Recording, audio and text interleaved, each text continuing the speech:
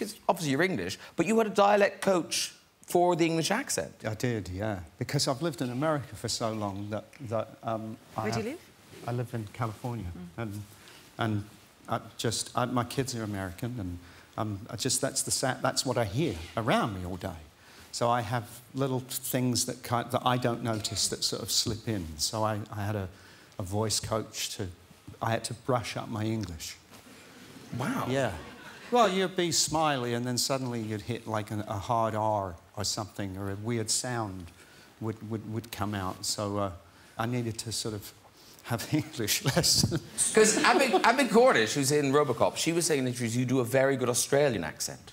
Do you? No, Give it a crack, mate. Now I'm on the spot with someone. Well, I don't know. There's that sort of subtle kind of accent that just sort of touches the words. That's quite good, isn't it? Having not studied, and then there's, of course, you know, like the full-on, you know. Passable.